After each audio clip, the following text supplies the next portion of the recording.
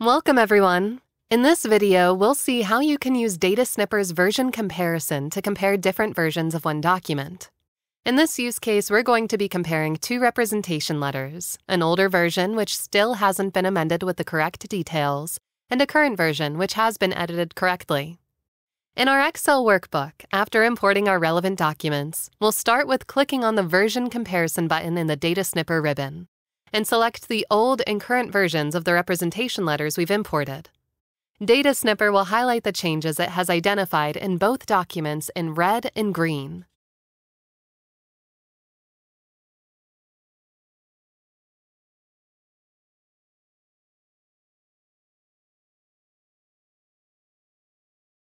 To inspect those changes in more detail, you can easily export the findings to an Excel worksheet as snips, and quickly review them with the direct cross-references to the source documents.